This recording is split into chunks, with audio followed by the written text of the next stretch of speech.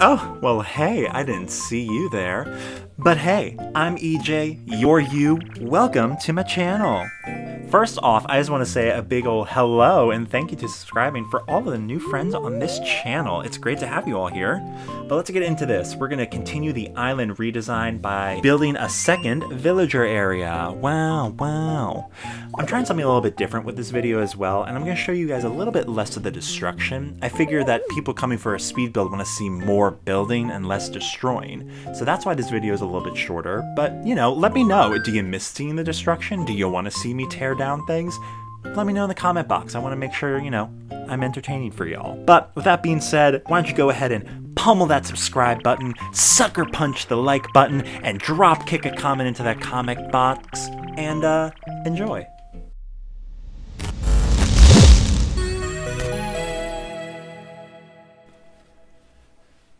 Alright, so this is the area that we are going to be turning into our second villager area. Used to be a farm and spooky maze, but now it's going to be homes.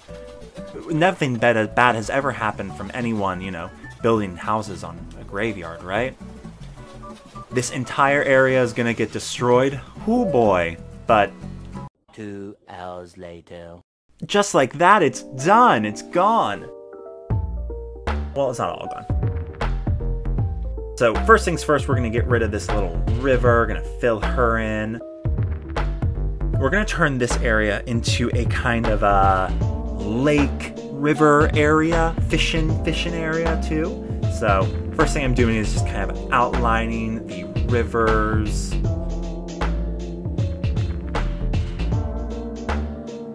I always find it easier and best to just kind of like make an outline first and then shade it in, fill it in later. I think it just makes it's just so much easier to figure out what the shape you want to go for is if you do it first like that. And it's so much easier because you don't have to like commit to it. I'm also going to make a little dock, so that's what this 2-block section going down is. We're going to put a custom design pattern on it to make it look like it's really, you know, a fishing dock. Extending the cliffs out from behind the museum, and that is going to make a waterfall that goes down into the lake, and it's going to be also the start of the mountain that's going to be at the center of this famous mountain that you will shortly see. I like the idea of the museum being built into the mountain, so that's a cute one.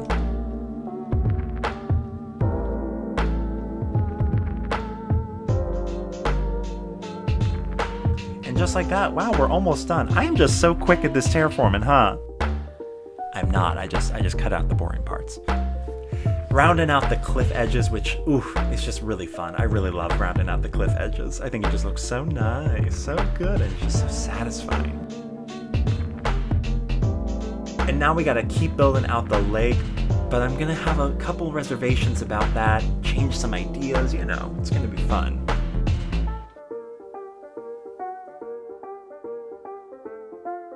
I truly cannot remember why I redid that and then destroyed it again, but I assume I was just being indecisive.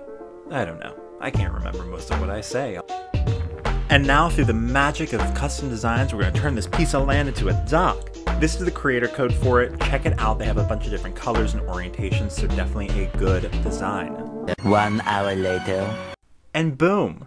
Now there's more destruction done, and we're going to start building out the waterfalls.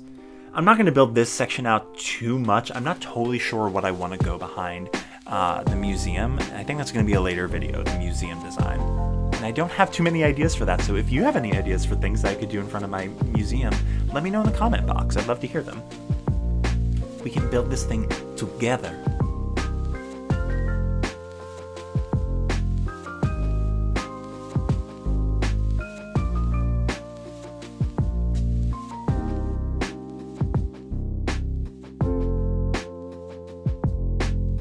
Now, this is the next day. I did go to sleep. So now this is a look at the map. Look at how empty that area is. But really I'm using this as a way to kind of plan out exactly where the houses are going to go and make sure I have a real sense of, you know, where on the island I am. I have a really bad sense of direction in real life, and also in this game I have no idea where I am sometimes. So it just helps me to kind of look at the map every now and then, and by putting down these in-game paths, it actually makes it so that I can see on the map where everything is. Helps with the planning, you know?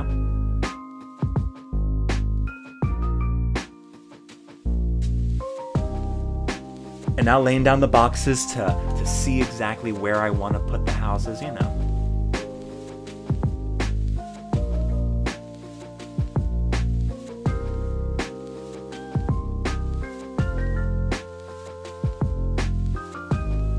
There's going to be 4 houses back here. And I decided kind of halfway through that I wanted to mimic the pathway that the island itself is going to have, that kind of clockwise swirl pattern, and I kind of wanted to mimic that in this villager area. 3 hours later. Can you move it along? I'm all out of time cards. Bam! All the houses are moved. Wow, that was so fast. Tom Nook, man, really stepping it up. Now I'm going to build out the cliffs here. I want to have the cliffs, the mountain come right up against all of the villager houses. I stretched it out, and then I'm going to try and make it look a little more natural and not just like a, you know, straight line of cliffs by building it out in some areas and building it in and going in some areas. Now we're starting down laying the paths. Of course, I always start by just kind of putting the outline, putting where I know path is going to go, and then filling in the spaces in between to figure out the flow.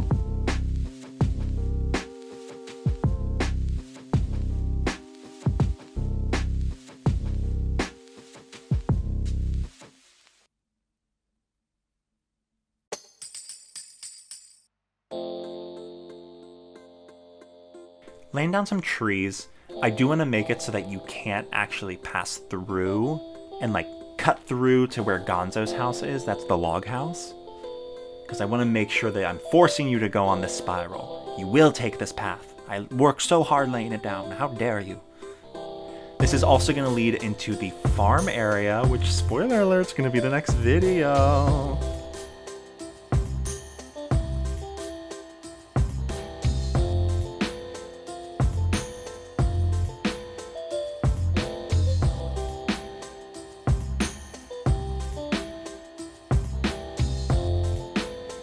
Jumping forward a little bit, you can see that I put the edges around so I can pop this tree into that section. I did something similar in the plaza build.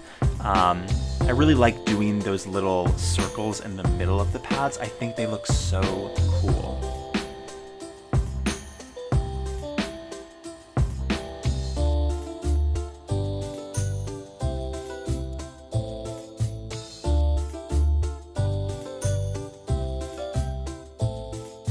You know, I'm trying to build out yards for all of the villagers that are in this section so that they have a little cute little space to call their own, you know. I also debated putting another tree down here, but I thought that it would just, you know, it looked kind of silly to have it repeated so close to each other. I try to space out similar elements because I think it makes it look a little bit more natural. Thinking.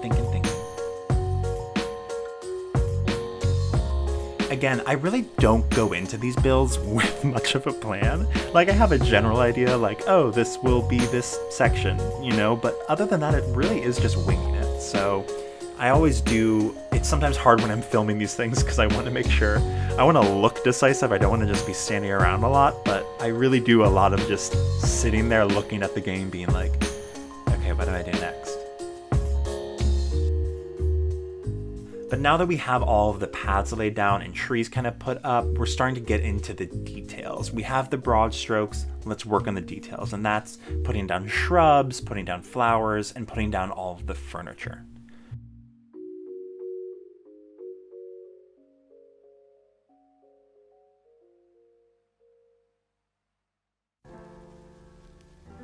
So now I am kind of as with the previous villager sections.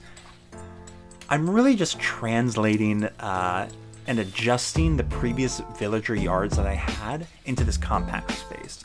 I think it does present a unique challenge in just like seeing how much furniture I can fit in and how can I convey the idea of what their island or of what their yard is in the least amount of pieces of furniture possible. There was probably a quicker way to express that idea, but who knows? So Gonzo gets, you know, the woodworking area. He only has he has a lot less stuff than before, and he has the pink flowers. Diana, who's the first villager house I worked on, she has a bath area she has like a bath inside of her house, so I figured that she loves the spa, so I gave her a little relaxing zen area right by the lake. This is Ursula's house. If you've seen my last video, you know that Ursula's no longer here, so this yard very quickly will change. She actually asked me about this right after I finished designing her yard, and I was like, wow, okay, I guess you hated it so much that that's where you went? Wow, Ursula.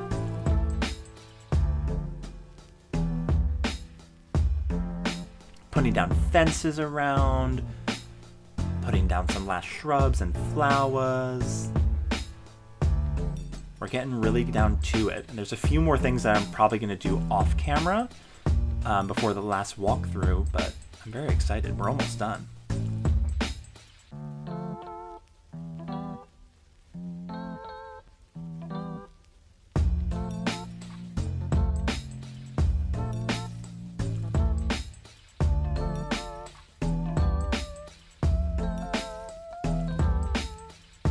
And Later.